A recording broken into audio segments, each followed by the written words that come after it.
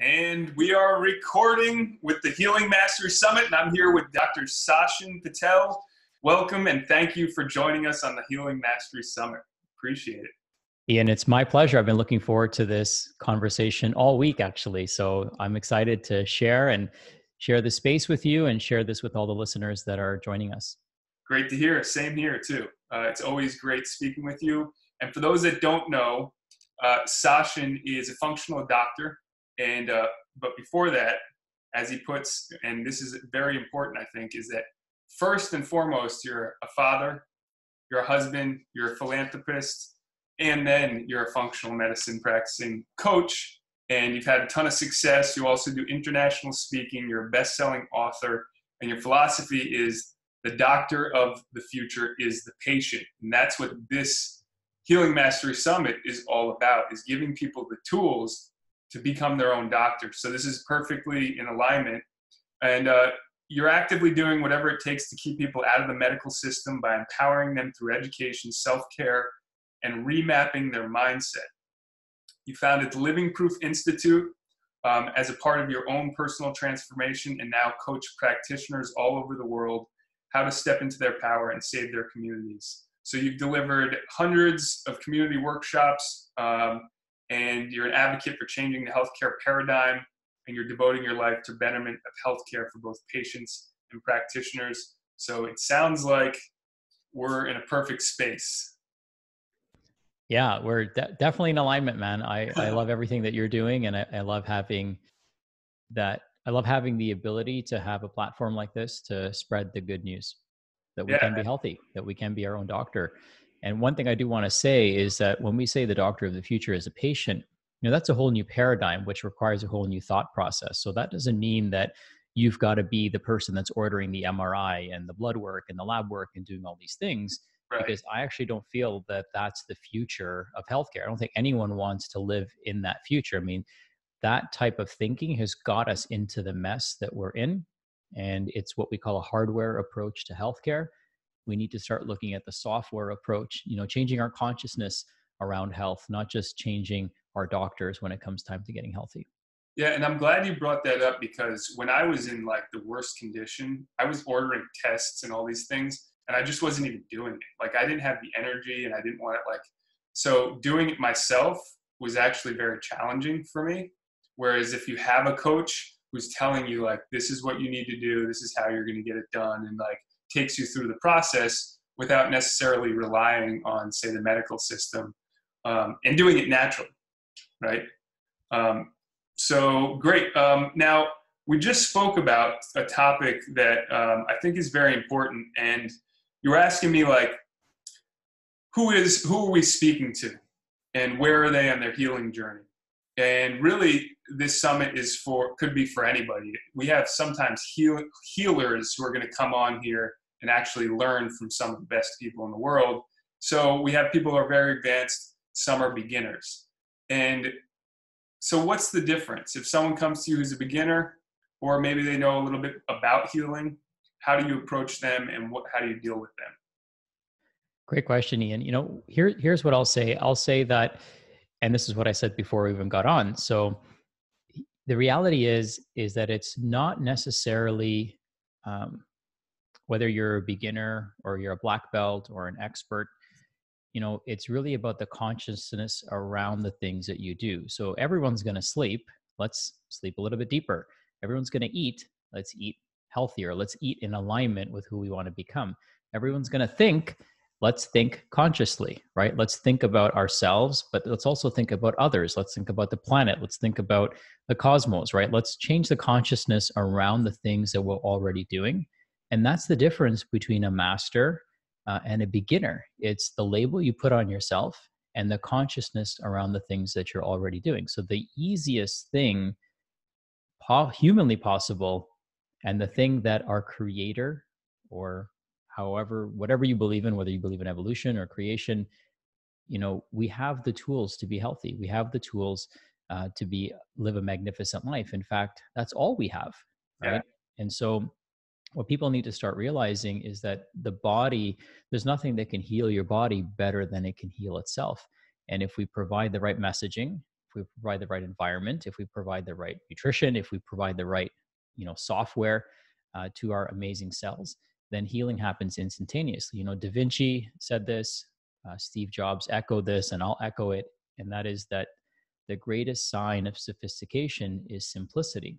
So it begs the question, what's more sophisticated than the human body? Nothing that I can think of. So therefore, what would be more simple to take care of?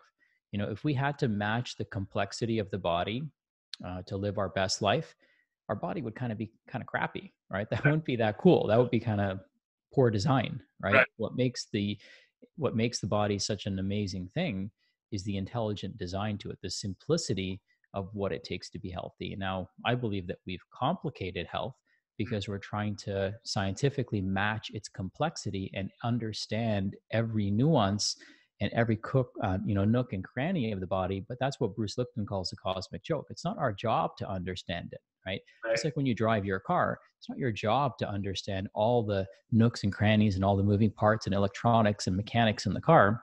Yep. It's your job to steer it in the right direction and not hit anyone and follow the directions, on the road and the instructions that you're given. So that's really what the next evolution of health is understanding that health is a series of decisions, and we can start making those decisions immediately. So if we all wanted to go to Disneyland, right, we'd all be starting at different points.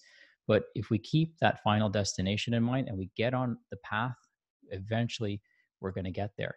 And when we're on the right path, which is pretty easy to determine, we'll talk about that later, but when you're on the right path, then you can actually run on that path or take a train down that path or take a plane down that path. When you're on the wrong path, then you're a little apprehensive. In fact, the Climbing slower, mountains. right? I mean, it's, if you're on the wrong path, you're going to be in trouble. I mean, and time is working against you. And so what I love about our body and what I love about just kind of thinking of this cosmic existence that we have is that when you're on the right path, time is working for you because that path is moving you in the direction you want to go in. But when you're on the wrong path, time is working against you. And so people kind of tiptoe through life on the wrong path instead of running and joyously exploring the correct path. So now that's a great analogy, and I love the analogy of a map. And you put that down there as remapping the mindset, but also using that as a actual destinational map. And is this something that you put, like if you coach somebody, are you actually talking about here's where you are, this is where we want to go, and this is how we're going to get there in the easiest, safest, fastest, most effective way? Yeah, that's one of the first things that we talk about is mindset, because and there's mathematical ways to prove this. There's, anecdotal ways to prove this. But what we think about actually forges and coagulates into reality, right? So if you have ever read Think and Grow Rich, or if you've ever read any personal development work, you know that our thoughts become things. And again, there's mathematical ways that I could demonstrate this, unequivocally proving that our brain actually creates our reality. Right. And so our thoughts matter so much more than we think. And it's not even just, it's having the thought is one thing, right? So think of a thought like a stop sign on your journey towards going to work. Right. It's the reaction to the stop sign. Yeah. Right. That's the part that we need to sometimes figure out is what's triggering me. Am I late? Like, is there some tertiary factor or contributory factor that's triggering me when something comes up in my way? Right. And so there's a couple layers here that we need to understand. So one is the circumstance and the other one is the response to the circumstance. And the next layer to that is what created the signal to the brain that response is actually appropriate to that stimulus. And so a lot of people know that they're being triggered, but they don't know why they're being triggered. Right. And so there's this pattern that keeps showing up in their life, and the universe, kind of is always playing these like pranks on us, right? So the lesson that we need to learn is just constantly showing up in our life. Yeah. And until we learn that lesson or sit back and reflect on what am I supposed to learn from this experience, it'll just keep showing up for us. And so, life is essentially, in health, and it's all connected, because until you understand this principle, you'll never be healthy. That's the news flash, right? Like your lab work and all that stuff isn't going to clue you into all this stuff, right? And here's the thing, lab results are a result, right? Yep. So we're looking at the bottom number, right? Yep. We got to look at what's contributing, what what's creating this result, Yeah. right? What thought process, what emotional traumas, what triggers, what experiences, what's creating that? Because ultimately that's what determines what food you eat. That's what determines, what time you go to bed. That's what determines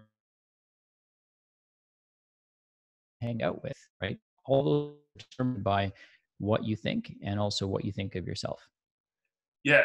Uh, that's beautifully put and powerfully put, because no matter what you do, if your mindset's not in the right place, then it doesn't matter, right? And I think I heard you say previously, I don't know if this is the last time you spoke, but basically the environment that you're surrounding yourself in, whether it's the cell, right? So it doesn't matter what you do, right? If you're still keeping the environment, and this could be from thoughts, because those are triggering chemicals, right? So if the thought chemical around the cell is still the same, the environment actually hasn't changed, correct?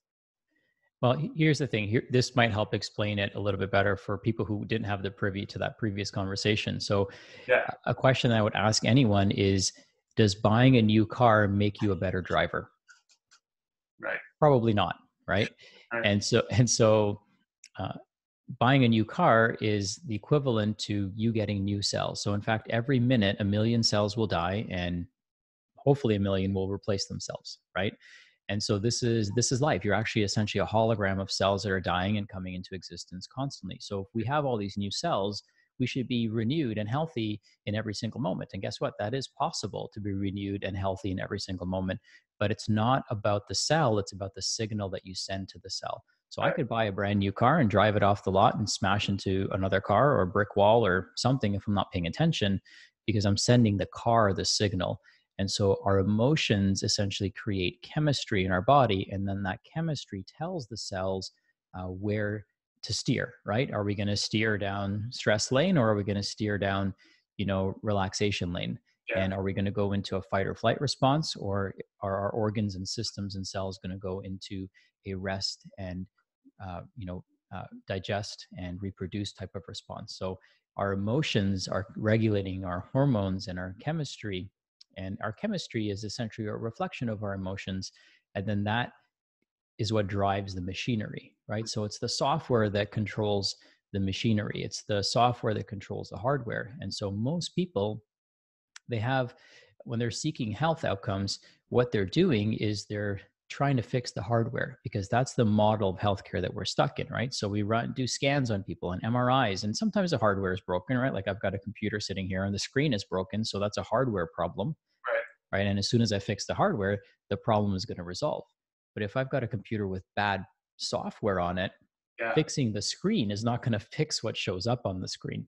right, So the next layer that people need to really resolve is the software, because even with bad software, you're screwed, right? If your hardware doesn't work properly, but you've got amazing software, yeah, then you're going places. Even so, think of it like this: if you've got a car that is, it's kind of a beater car, you can still get from A to Z, right? But if you're a bad driver or you're following the wrong map, you're never going to get there, even in a brand new car.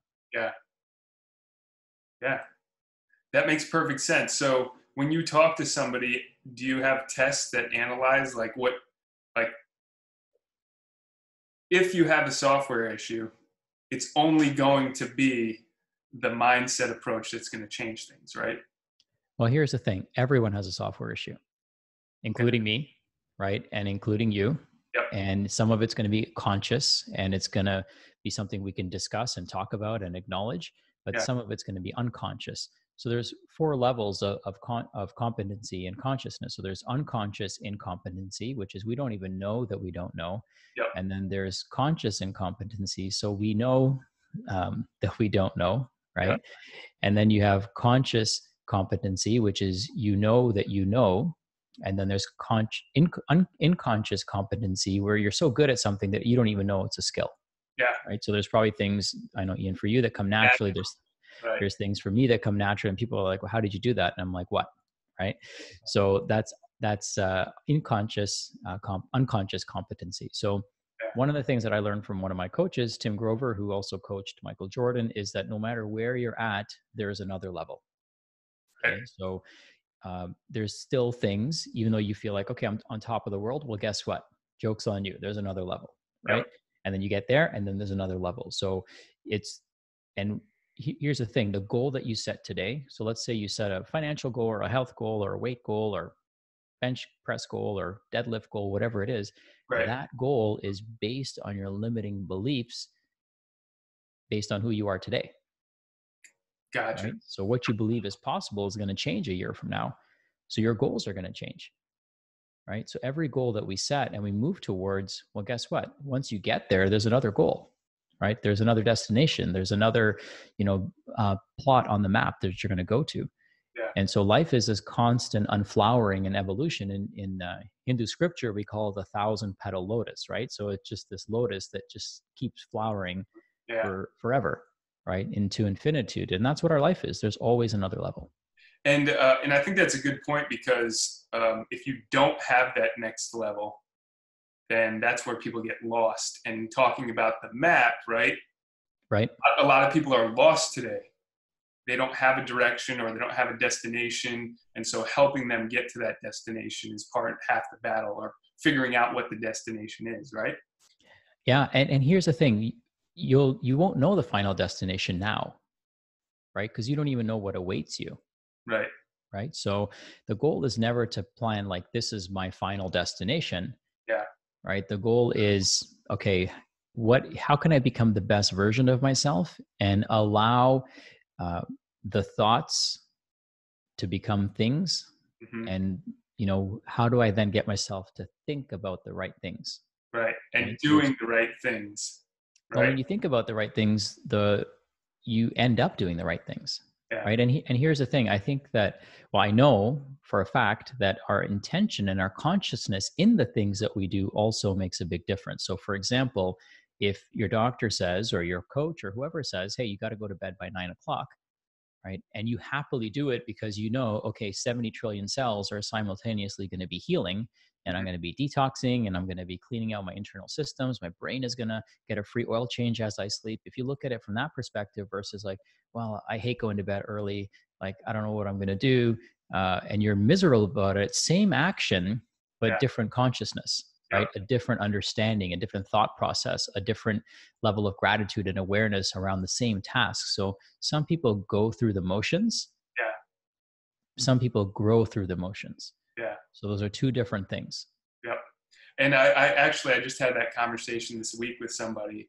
Is how you do something is just as important as what you're doing, right? And this is the mindset again, right? If you're doing something and you're angry about it, then being happy and looking at the gratitude side of it is much more powerful, wouldn't you say? Absolutely. Yeah. Gratitude rewires your brain, Yeah. right?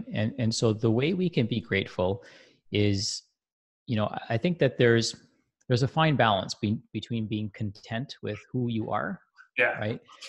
And with wanting more. Yeah. I think we should always want more, right? And we can always expect more of ourselves once we get there, right? Once we get to that point where, okay, now my, let's say, ideal weight, or I've got my ideal blood pressure. Well, now what, Right.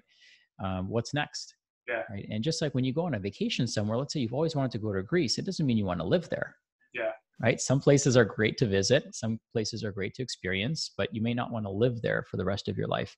Yeah. So we think of these little goals and objectives that we have as vacations. Like, let's get there, let's enjoy it, let's be present, let's take tons of pictures, let's acknowledge our wins to get us to that point. But then let's now go to that next summit, right? Where do we go? What's that next level? Because a lot of times, like, it's really funny because I find that some people haven't changed their goals um, for many decades, right? So if somebody has the same goals today as they were when they were 16, let's say you're 40 and you've had the same goals for 24 years, then what I know is that you haven't grown, right? Right. Yeah.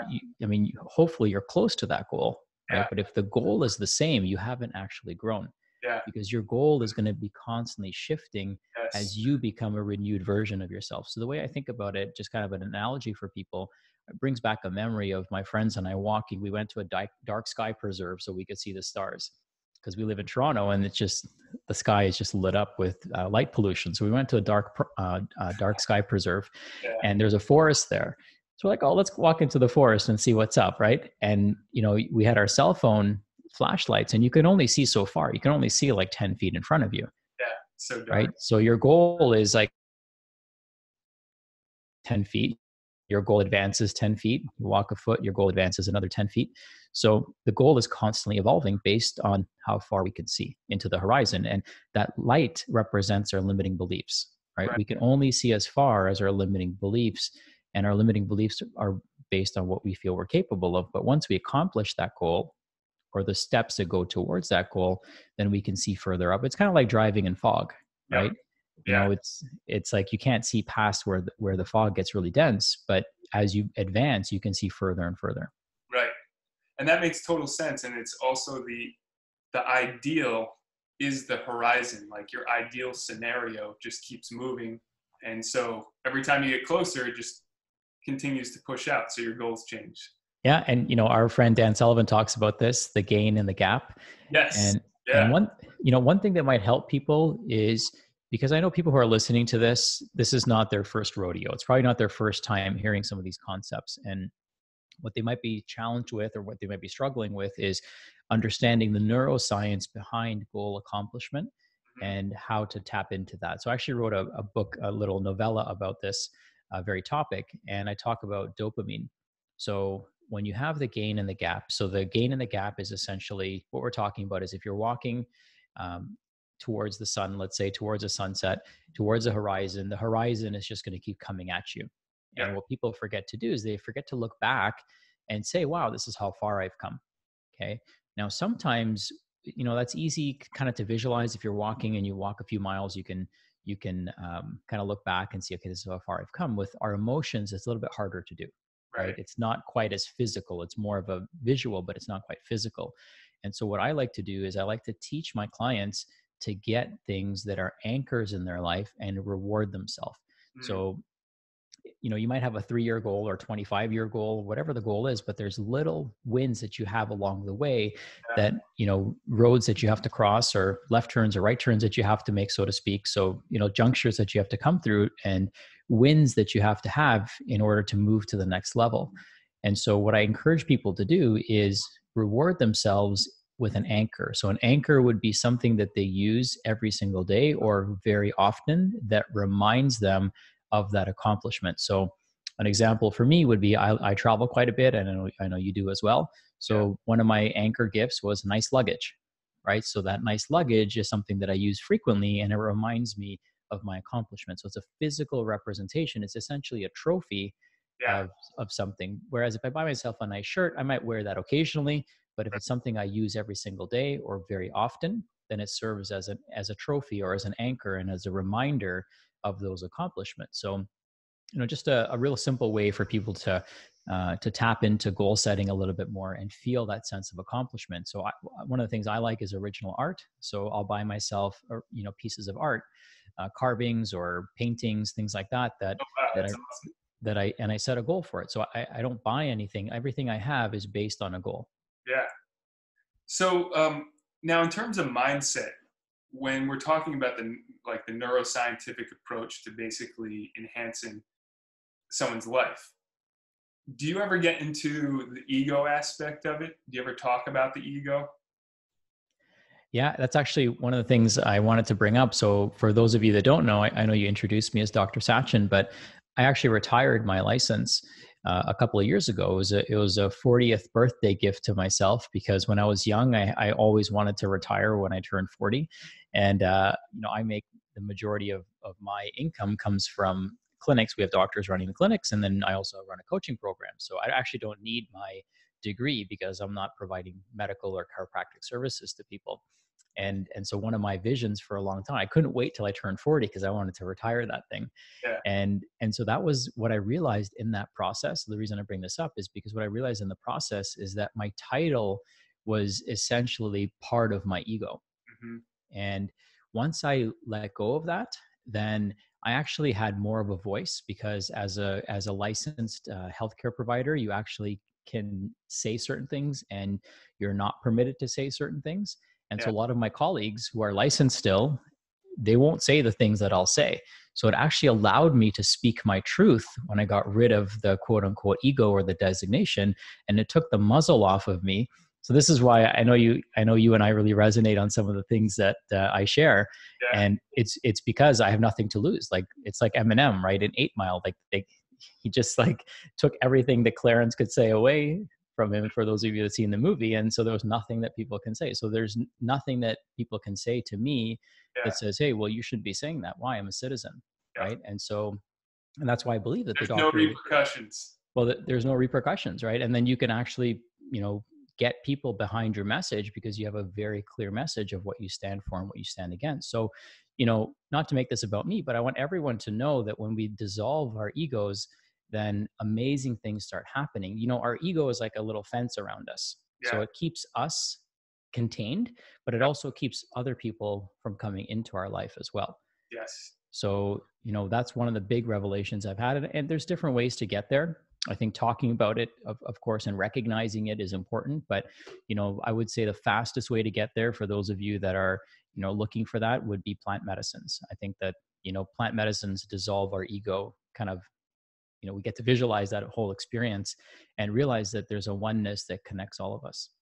Now, see, that's a perfect segue and a topic I love to talk about. Now, because uh, when we start to bridge the gap between maybe neuroscience and the ego, so say for people listening, we repeat a process and that creates a neural pathway and kind of ingrains that process in our brain as a skill, right? So um, essentially, are we ingraining an ego process into our brain? And then when we take these plant medicines, are they dissolving that because they're kind of like a neuro reset? So are they now breaking through that maybe honeycomb effect in the brain and causing it to just reopen? Or do you understand the mechanisms? Or are you able to explain how that works? You know, there's probably people that could explain it way better than me. Yeah. So for those of you that are watching this, like, you know, you could follow up on other people's work.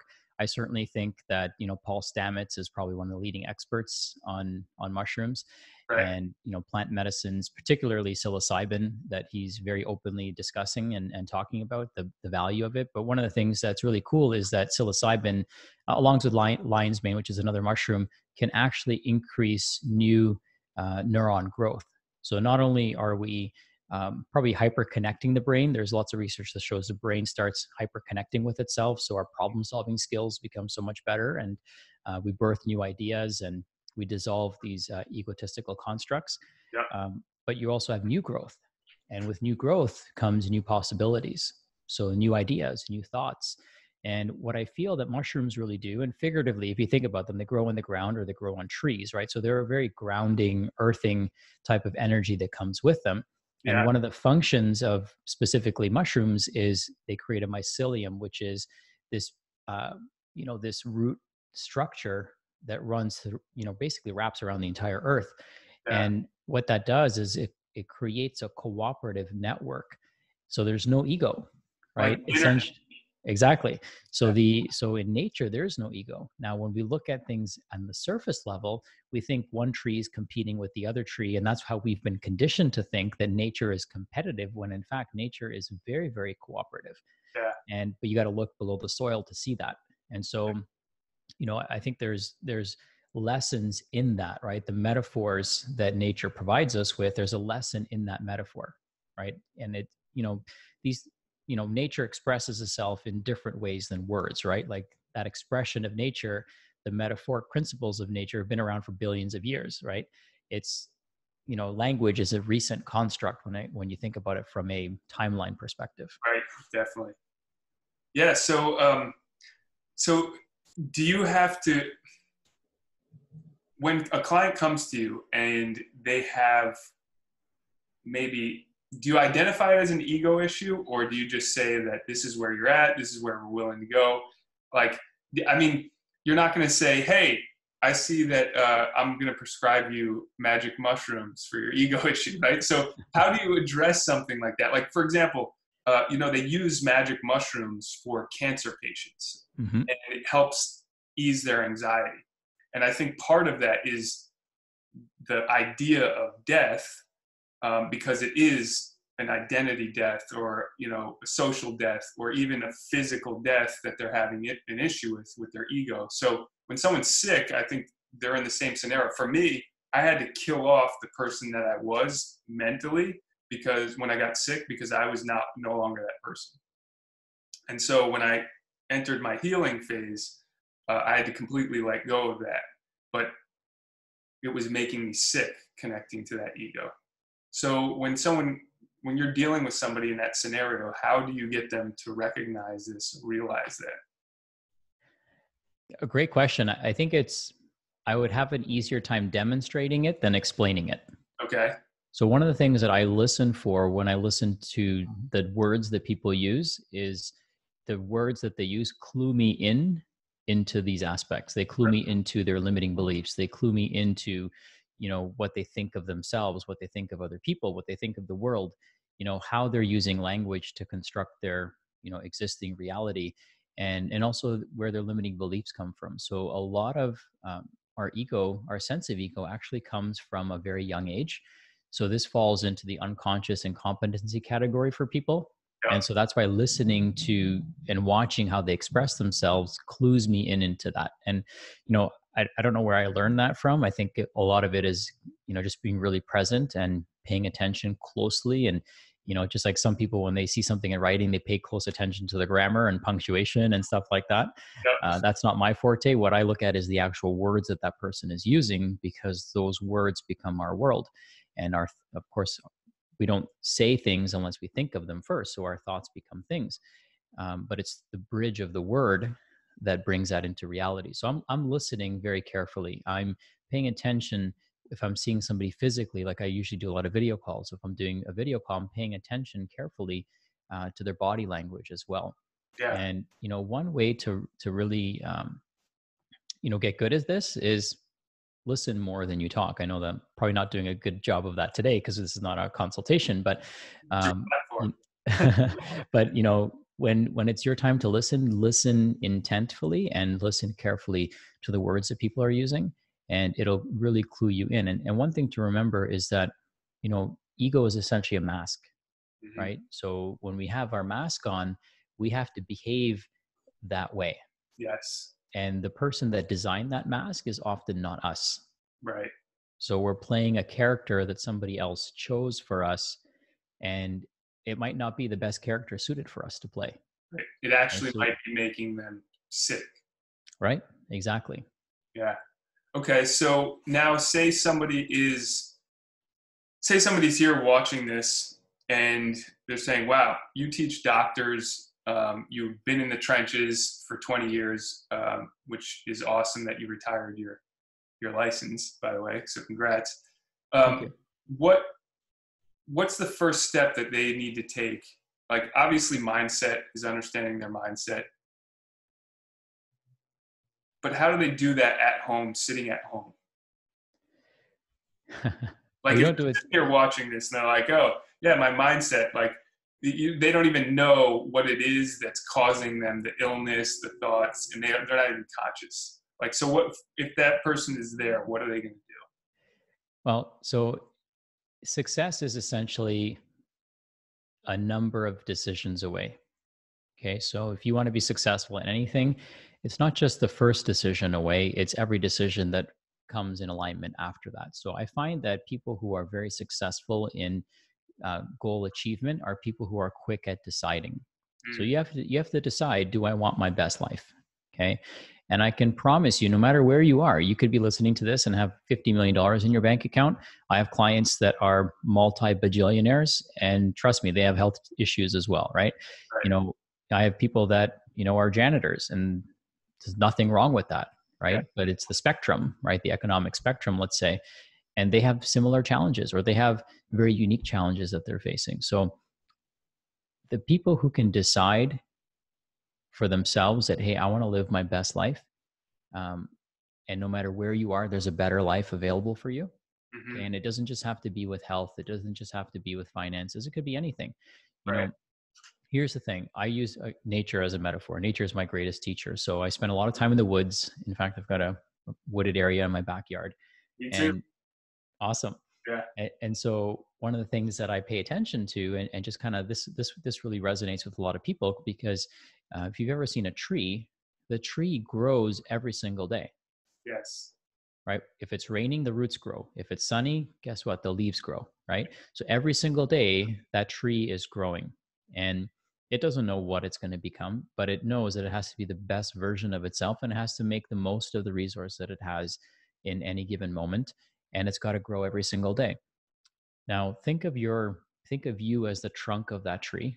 So your healthy, vibrant, conscious, awakened self, and think of everything else in your life as the branches of that tree. So think of your health, think of your relationships, think of your finances, think of your business, think of all the other things that are representative of your life. Those are branches coming off the tree. Now, here's the thing. The branches can never grow bigger than the trunk. And so where people get into trouble and where their health fails or their finances fail is they try to grow the branch bigger than the trunk. And so if nothing else, no matter where you are, you could have 100-year-old oak tree has got solid ground. It's not going anywhere, but guess what? It grows every single day still. Yep. It doesn't stop growing, because the moment it stops growing is the moment it starts dying. And so it's important for all of us to kind of use that metaphor and realize, hey, if I want to have better relationships, if I want to have better income, if I want to have better health, no matter what it is, it starts with me becoming a better version of myself. But here's the thing. When you become a better version of yourself, every branch grows. Right? So that's the paradox, right? You could try to grow one branch, and if you grow big enough, it's going to come crumbling down, or you could grow every branch simultaneously. So if we just take that as a metaphor and decide that, hey, I'm going to continue to grow, I'm happy with where I'm at, or I'm not happy with what I'm at, and I know there's a better life for me awaiting me, it's a decision away. So you have to first make that decision. And the next decision that you have to make, or thing that you have to kind of realize, is not a decision, but a realization that you have to have, is that this is a never ending journey. Yeah. You know, people want it to end like, oh, when am I going to be done? Or when am I going to hit the goal? And once you start talking like that, you don't understand how life works anymore. Yeah. And so you're just like a buffoon, essentially trying to like fix this one goal. But the joke is that that goal is going to change, or it's going to evolve. And it's going to require you to evolve first. Yeah. So I think that once you realize that this is a never-ending journey, then you just decide.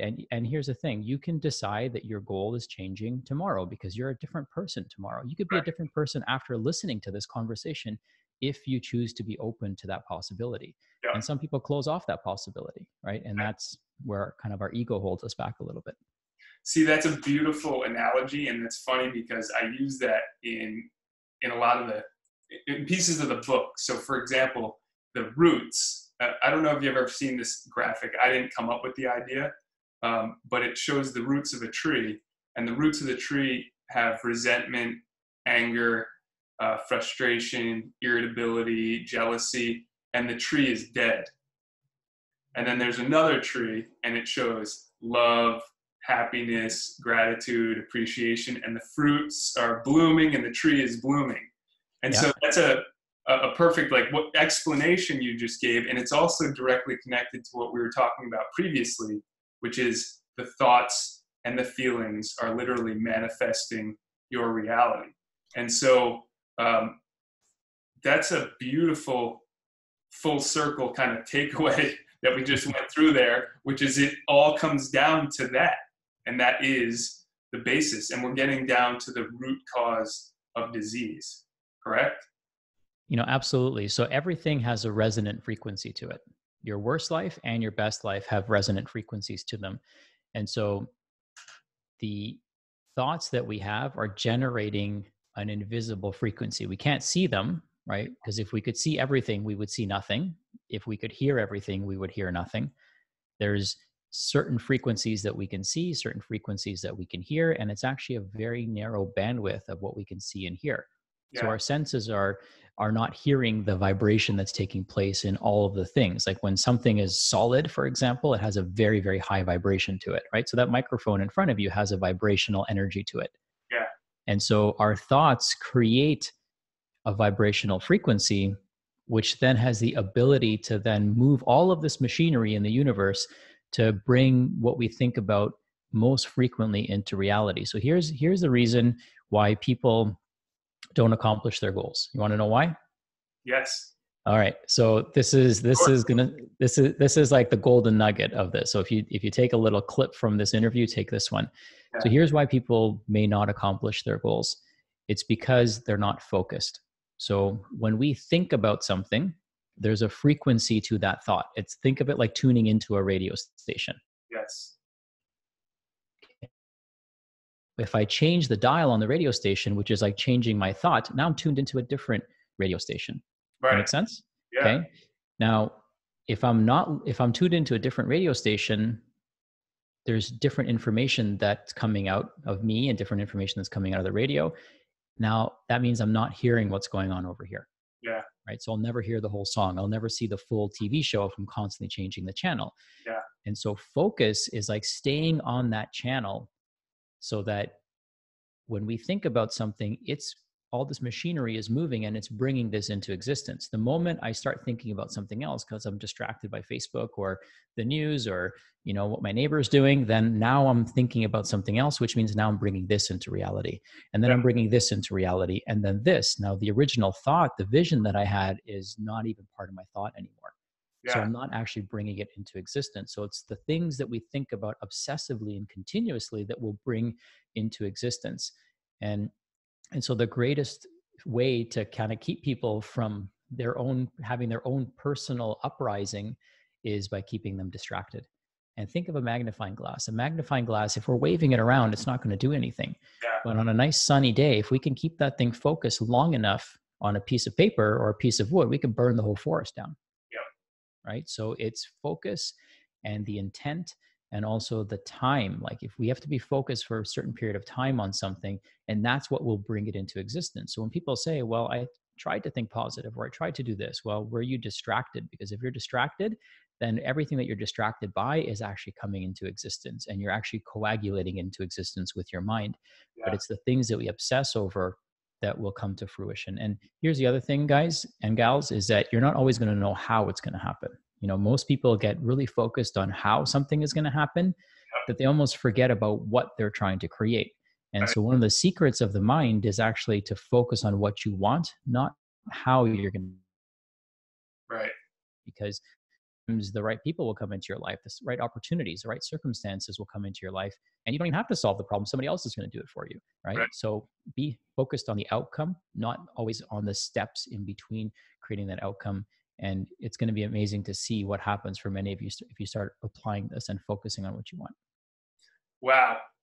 Powerful stuff. So we're almost at the bottom of the hour, and I just kind of want to recap because we did talk about a lot of things, but making a decision and then recognizing the mindset that is creating the reality that you're living in. So like almost like a projector, like the frequency is now projecting into your reality based on your thoughts. And you can switch that to your best life, your worst life.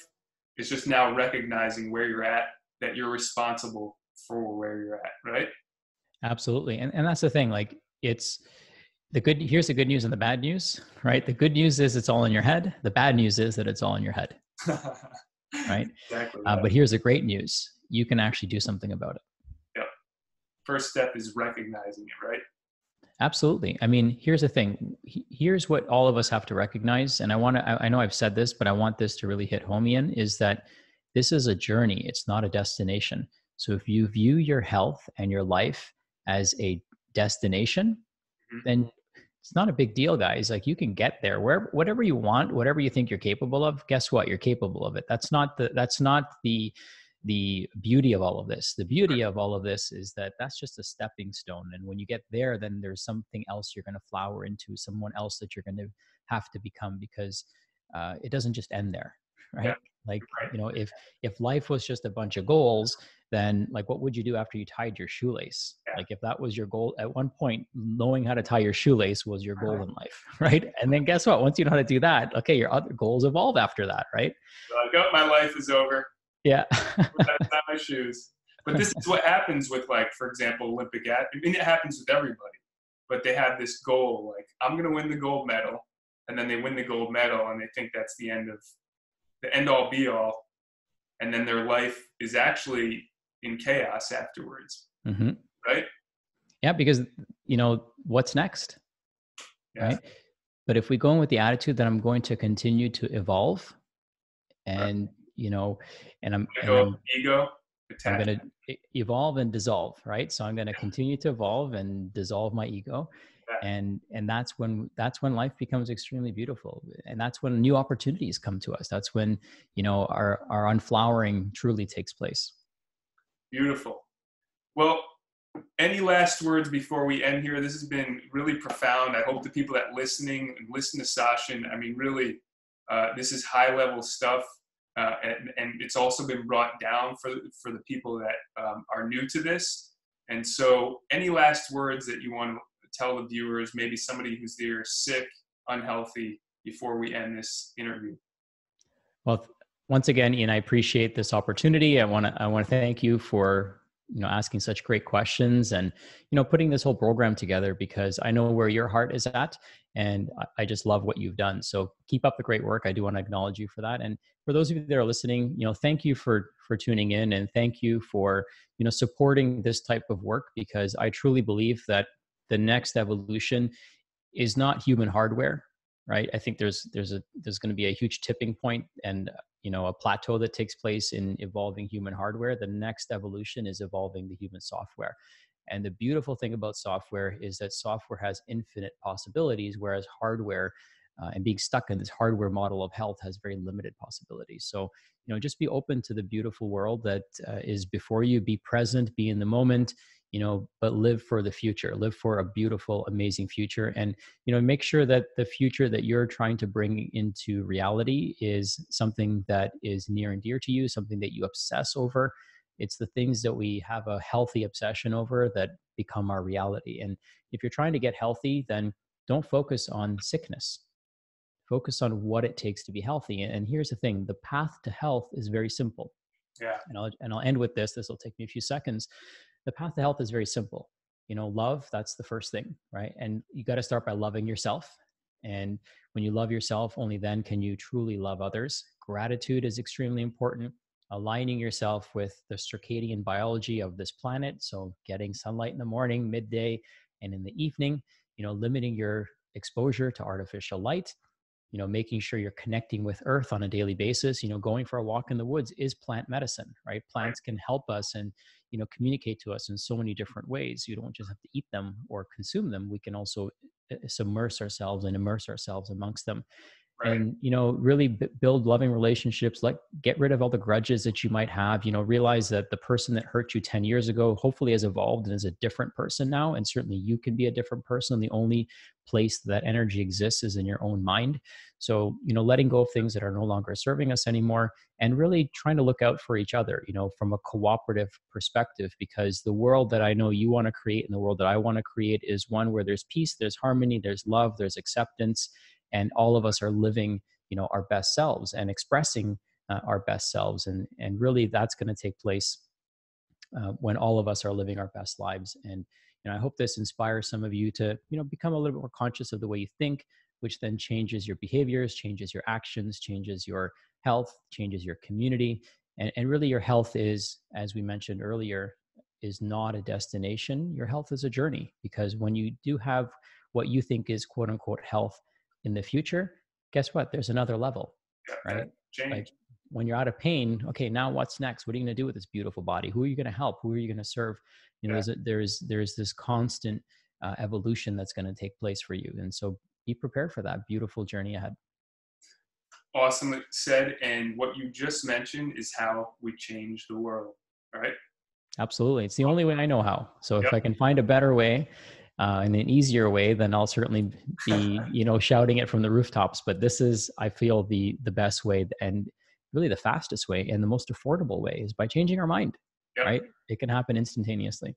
Yep. And starting with the individual that's listening to this, this recording. So Sachin, we can find you at Facebook, the Sachin Patel, right? Yep.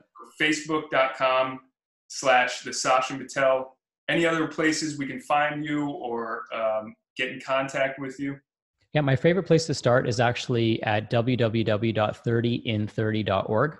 So 30in30.org. We've created a free program that teaches you how to stay out of our office and how to, take ownership over your health. I give away my 30 best tips that can help you on your healing journey. And these are the things that you want to start checking off of your list. Even if you're seeing a doctor, whether you're seeing a functional medicine doctor or an acupuncturist or a naturopath, whoever you're seeing, this is your checklist, your essentials checklist of the things that you can be doing that hopefully your doctor tells you, but why not start doing them immediately so that you can start getting the benefits from them? So 30in30.org is a great place for people to go to. Awesome. Well, it's been an absolute pleasure, and thank you, Sachin Patel. And we will see you next time, hopefully, when there is a next time. Thanks, brother. Have a great day. Thanks, Sachin. Bye.